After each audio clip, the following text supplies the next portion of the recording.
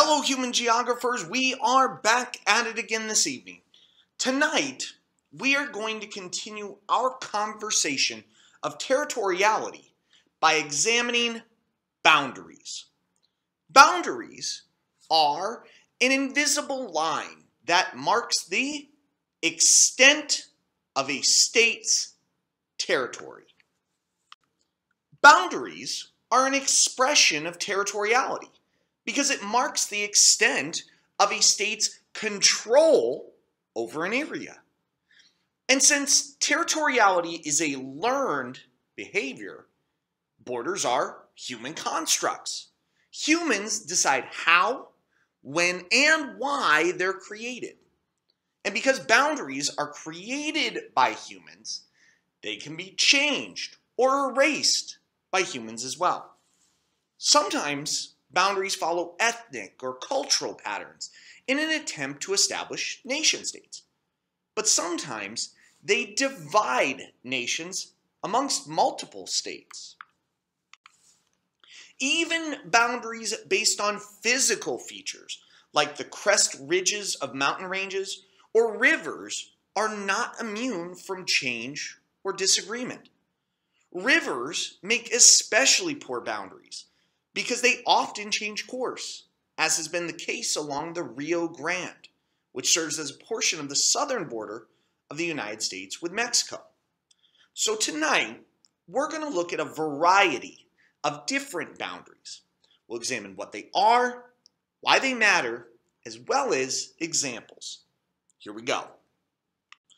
Let's start with perhaps the easiest to define.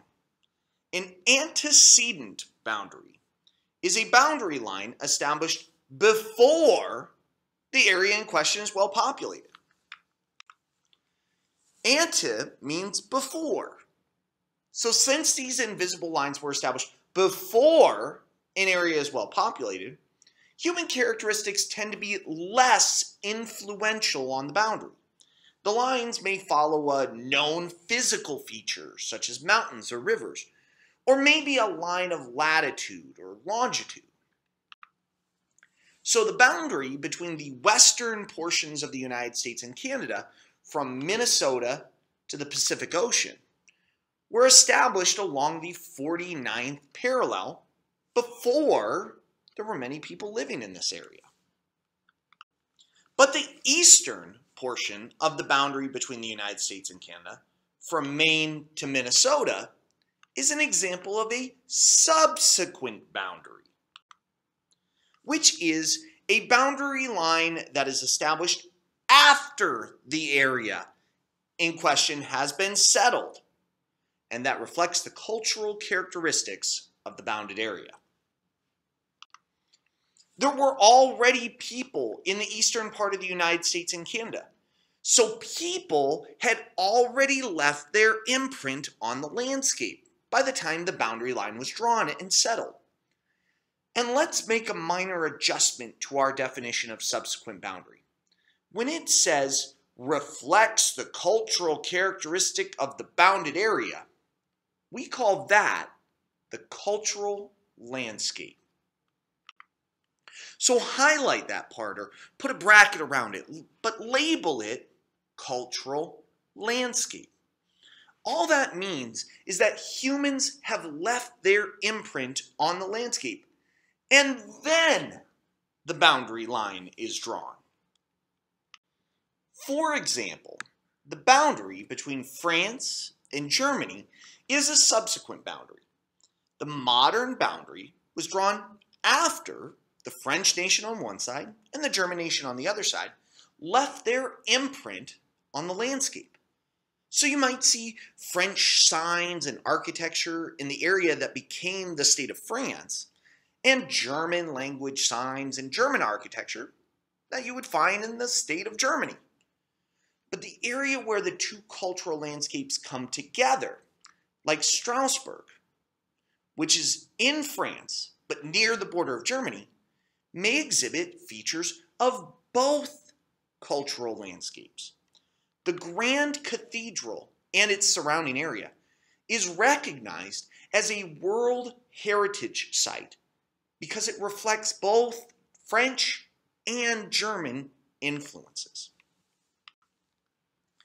So a specific type of subsequent boundary is called a consequent boundary, which is a boundary line that coincides with some cultural divide, such as religion or language, also known as an ethnographic boundary.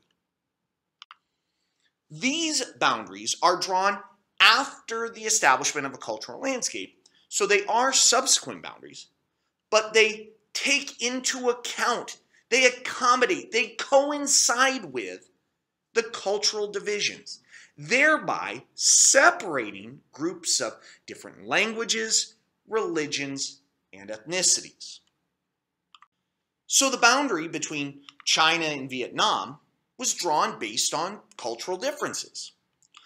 The boundary between Northern Ireland, which has a larger Protestant population, and the Republic of Ireland, which is predominantly Catholic, is a consequent boundary drawn on the basis of religion.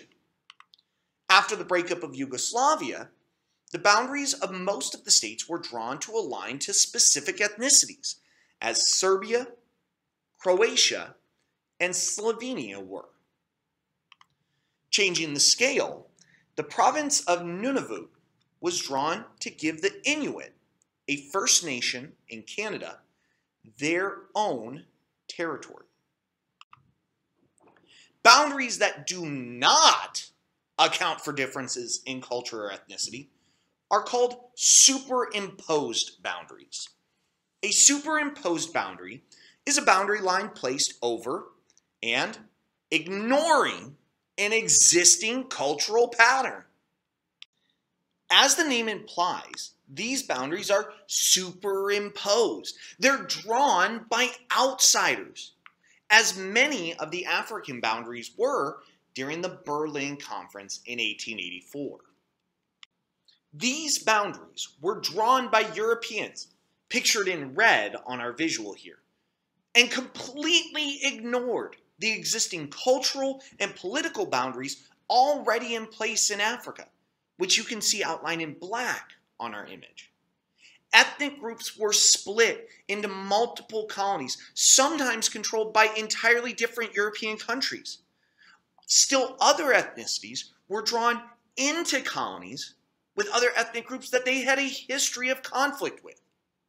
This increased the possibility of tension, even warfare, as these colonies gained their independence and became sovereign states. Most places that were colonized have examples of superimposed boundaries. The British and French mandates in the Middle East after World War I illustrate these superimposed boundaries. And the partition of India was also superimposed.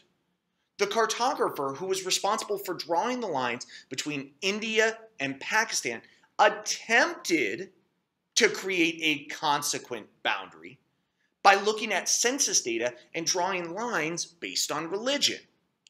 But the reality was an outside force imposed boundaries that forced millions of people to migrate, leading to violence as people attempted to get to a state that shared their religion.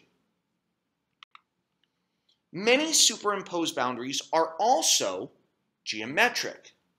A geometric boundary is a political boundary defined and delimited, and occasionally demarcated, as a straight line or an arc, also known as an artificial boundary.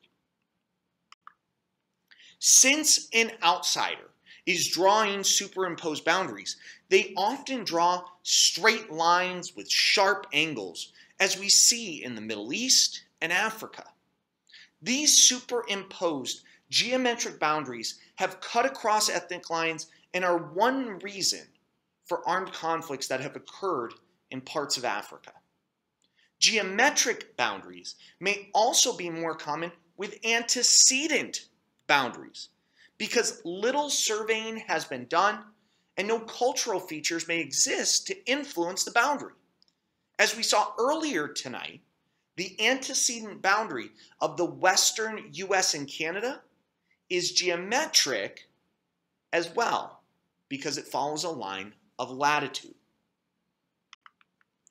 And most county, state, and province lines in the central and western US and Canada are also straight line geometric boundaries.